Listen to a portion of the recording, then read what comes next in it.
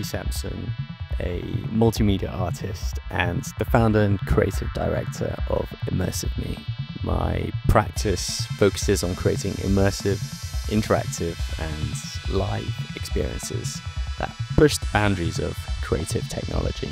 My background is in live visual performance and scenography, and I've spent countless hours in dark environments, spaces entirely shaped by music and light.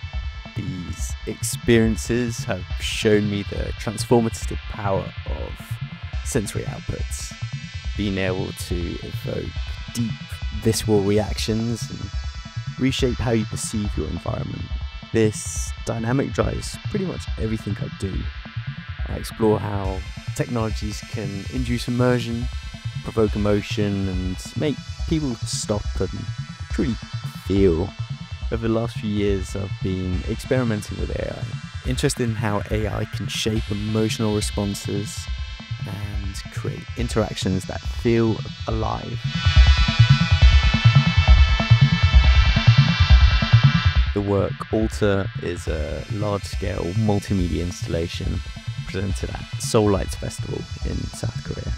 The concept's origin was sparked by a phone call I had where I started to question if I was speaking to a real person or not, and in the back of my mind I was wondering if it was an AI.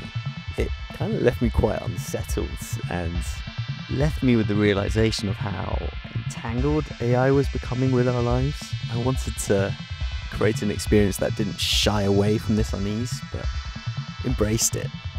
A way for people to reflect and accept this transformational technology.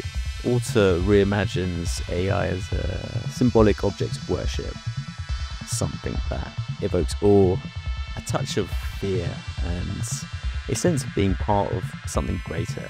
Using synchronized display technologies and a narrative entirely driven by sound and light, the installation creates a ritualistic space where the audience can reflect on their relationship with AI.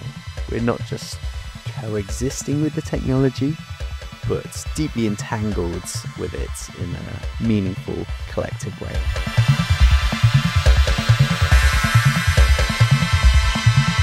Alter was in many ways a self-fulfilling creation.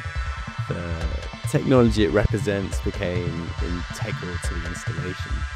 The conceptual structuring started with what I like to call a bit of sparring with deep learning models and large-scale latent diffusion networks. This really helped shape its visual representation and conceptual foundation.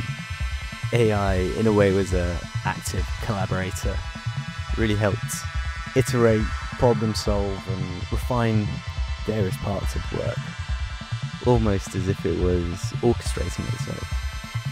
Even the GSL shaders, which I think gave Alter its visual depth, were developed with guidance from neural networks. This removed technical barriers and made the process of creating more fluid. At the experience's core was a digital heartbeat, a rhythm that symbolized life and really helped drive the installation forward. Despite being imagined and built digitally, I think the result felt deeply human, using technology to bridge the gap between the machine and human experience.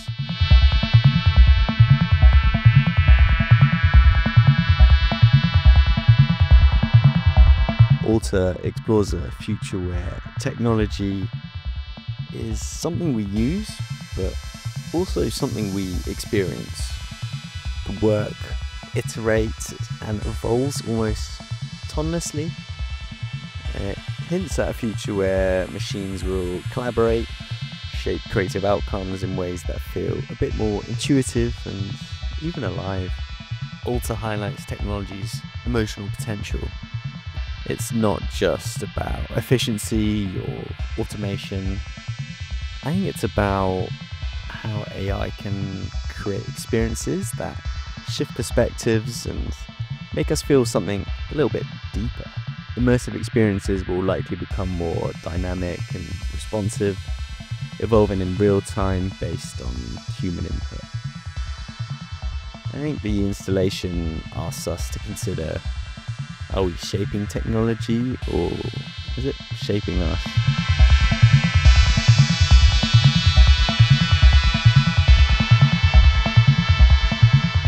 I see AI becoming deeply personal, seamlessly integrating into our daily lives.